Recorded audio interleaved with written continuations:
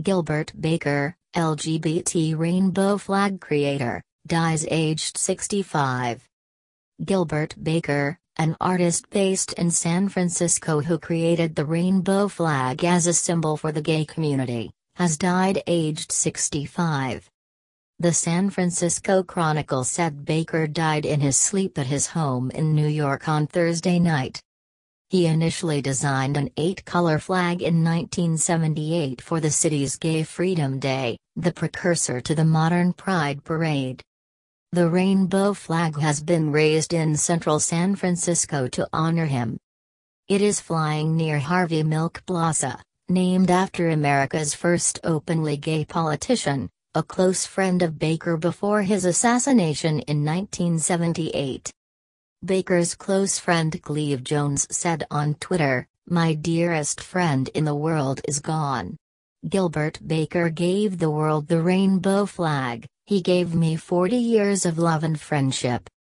Screenwriter Dustin Lance Black, who wrote the screenplay for Milk, the biopic of the politician, tweeted, "Rainbows weep.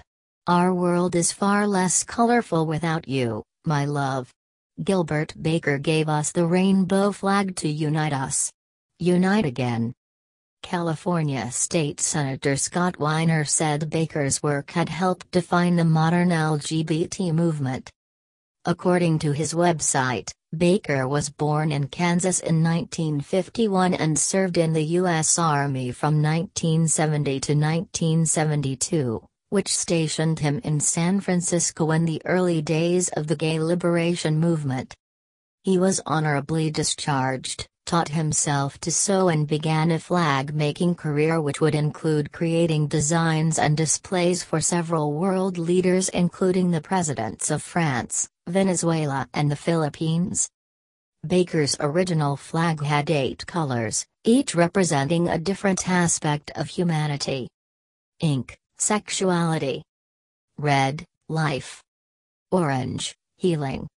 Yellow, sunlight. Green, nature. Turquoise, art. Indigo, harmony. Violet, human spirit. It would later be reduced to 6 stripes, removing pink and indigo, and swapping blue for turquoise. Baker said he wanted to convey the idea of diversity and inclusion, using something from nature to represent that our sexuality is a human right. In 2015, New York's Museum of Modern Art acquired the flag for its design collection, calling it a powerful design milestone. "I decided that we should have a flag, that a flag fit us as a symbol, that we are a people, a tribe if you will," Baker told the museum in an interview. "And flags are about proclaiming power, so it's very appropriate.